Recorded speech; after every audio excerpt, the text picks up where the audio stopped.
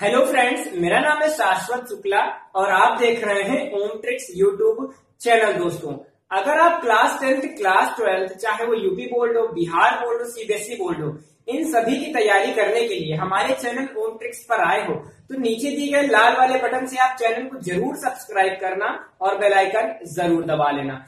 और अगर आप कुछ एक्स्ट्रा तैयारी करना चाहते हो अपनी बोर्ड परीक्षा के लिए तो और ज्यादा कोर्स आपको हमारे अनअकैडमी पे दिए गए हैं। अनअकैडमी का लिंक फॉलो कर लीजिए, डिस्क्रिप्शन में दिया गया है। सभी लोग जाकर के हमें अनअकैडमी पे फॉलो करें और वहां पे कोर्स सभी लोग देख ले। दोस्तों, तो बिना समय गवाए इस वीडियो को हम स्टार्ट करते हैं।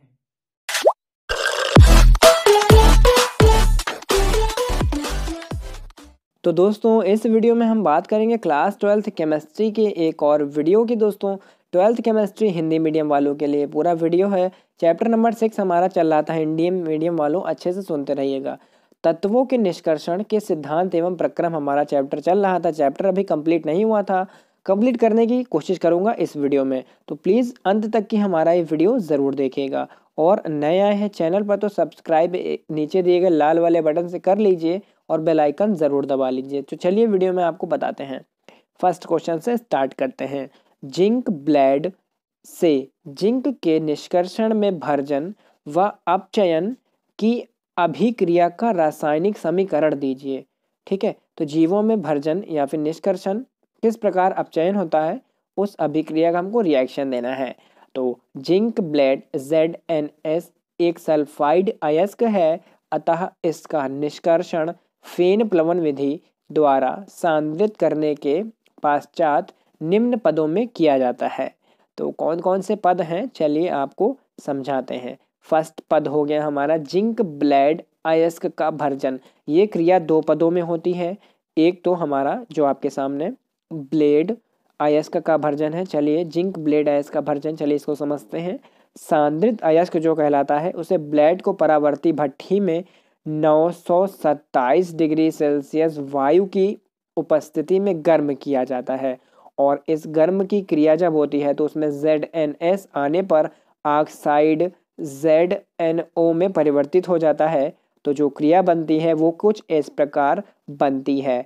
2ZnS प्लस 3O2 एरो लगा करके 2ZnO प्लस 2SO2 ऊपर की ओर। यह अभिक्रिया पहली घटित होती है और दूसरी घटित जब वाष्पीकृत हो जाती है तो दूसरी अभिक्रिया जो घटित होती है वो कुछ इस प्रकार घटित होती है। ZnS प्लस 2O प्लस यहाँ पे 2O2 के बाद आएगा ZnS4 के साथ। 2 इसके पास था और 2 इसके पास था, Zn के पास, और 2 किसके पास था, 2O2 2 थे तो SO4 बन गया हमारा और आगे Zn तो था ही फिलहाल हमारे पास।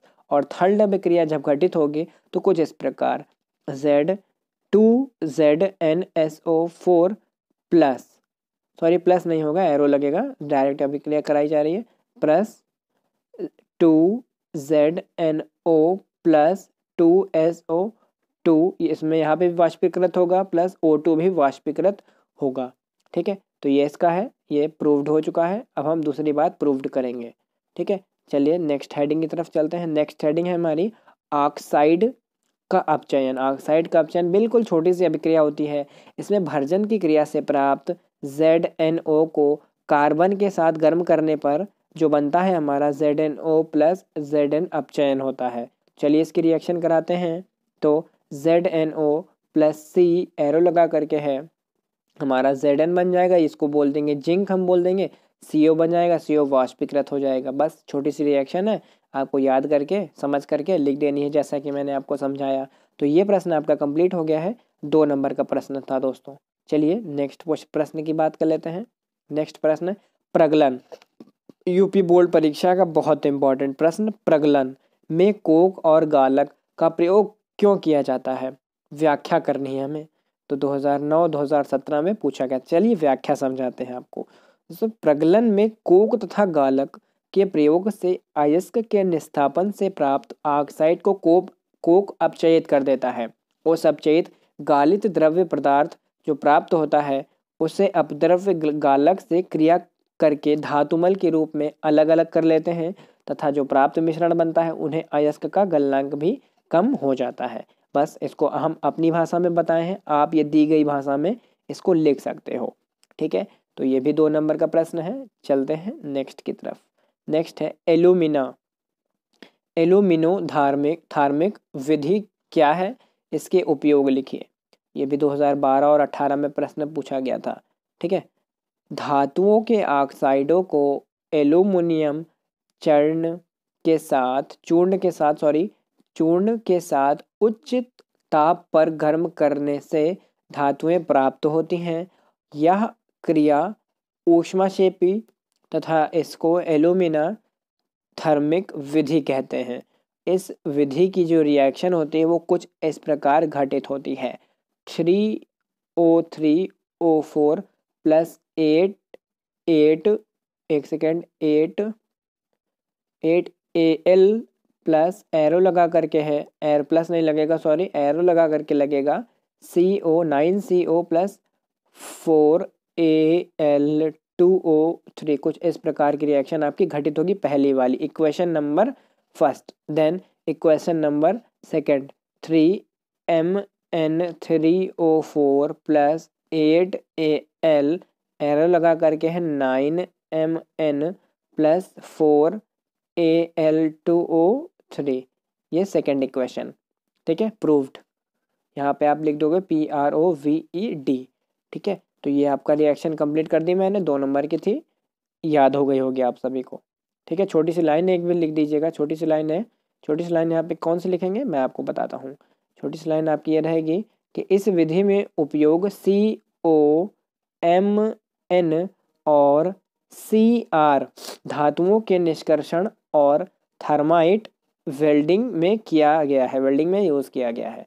तो इस प्रश्न को आप याद कर लीजिएगा, लिख दीजिएगा अपनी बोर्ड की परीक्षा में, इंपॉर्टेंट बहुत है। चलिए नेक्स्ट की बात करते हैं। लीचिंग क्या है, एक उदाहरण द्वारा समझाइए। 2015 में आया हुआ था प्रश्न ये वाला। चलिए लीचिंग आपको समझाते हैं क्या होता है लीचिंग। तो हम इसका उदाहरण भी लिखेंगे। तो इस रासायनिक विधि पर आधारित है, या जो लीचिंग विधि है एक रासायनिक परिवर्तन पर आधारित है। इसके अंतर्गत बारीक पिसे अयस्क की उचित अभिकर्मक के साथ क्रिया कराते हैं। बारीक पिसे हुए एकदम छोटे छोटे कण, बारीक पिसे हुए जो आपकी आंखों से भी ना दिख सकें वैसे बारीक कण, जिससे विलयन की अवस्था में परिवर्तन आ जाता है तथा अशुद्धियां ठोस अवस्था में रह जाती हैं।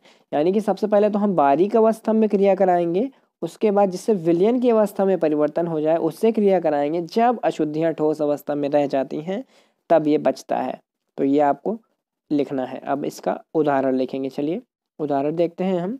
उदाहरण आपका बाक्साइड अयस्क का सांद्रण करने के लिए Al2O3.2H2O की क्रिया कराएंगे हम NaOH के साथ। ठीक है, NaOH के साथ करने पर क्या बनेगा हमारा, एक सेकेंड, बनेगा ये बनेगा NaAlO2 बन जाएगा। ठीक है, देख लीजिए कहीं लिखा होगा आपका NaAlO2 बनेगा, ये देखिए यहाँ पे लिखा भी हुआ है। ठीक है, NaAl2 बन जाएगा। तो जल में विलय है तथा ये जल में विलय और अशुद्धियाँ जैसे कि सिलिका Fe2O3 नीचे ठोस के रूप में अवक्षिप्त हो जाती है। तो रिएक्शन कुछ इस प्रकार घटित होने वाला है, मैं आपको बता देता हूँ। Al2O3 2H2O plus 2NaOH arrow लगा करके है 2NaLO2 plus 3H2O। First reaction ये होगी हमारी, फर्स्ट लिख दीजिएगा आप आगे करके। और second reaction NaAlO2 plus 2H2O arrow लगा करके है AlOH का होल ट्वाइस लग जाएगा यहाँ पे प्लस NaOH। रिएक्शन कुछ इस प्रकार घटित होगा, नीचे लिखी गई है आप देख सकते हो। ठीक है, तो ये रिएक्शन आपकी कंप्लीट हो गई है, आप लिख दोगे ये रिएक्शन दोस्तों। तो इस वीडियो के लिए इतना ही दोस्तों। उम्मीद करता हूँ कि आपको हमारा ये वीडियो पसंद आया होगा। वीडियो अगर पसंद आए तो वीडियो को प्लीज़ अपने सभी दोस्तों तक शेयर करिए, अपने व्हाट्सअप फेसबुक के ज़रिए, कोई भी सोशल मीडिया प्लेटफॉर्म के ज़रिए। और नए आए हैं चैनल पर तो एक बात ज़रूर सुन लीजिए मेरी, सब्सक्राइब किए बिना कहीं मत जाइएगा। अगर आपने सब्सक्राइब नहीं किया है चैनल को तो आपको मेरे आने वाले वीडियो, इस चैप्टर का आने वाला नेक्स्ट वीडियो वो आपको नहीं मिल पाएगा, तो आपको ही समस्या हो जाएगी, आप आधा अधूरा ज्ञान पा पाओगे। तो प्लीज़ चैनल को हमारे सब्सक्राइब करिए और अपने सभी दोस्तों तक वीडियो शेयर करिए। बोर्ड परीक्षा पास में आ रही है, चैनल ओम ट्रिक्स आपकी तैयारी करा रहा है एकदम बेस्ट तरीके से। तो दोस्तों प्लीज़ वीडियो को शेयर कर दीजिएगा, लाइक कर दीजिएगा वीडियो को, चैनल को सब्सक्राइब नहीं किया तो क्या कर दीजिएगा। तो दोस्तों हम आपको मिलेंगे इसकी नेक्स्ट वीडियो में, तब तक के लिए देखते रहें हमारे चैनल ओम ट्रिक्स के वीडियोज़।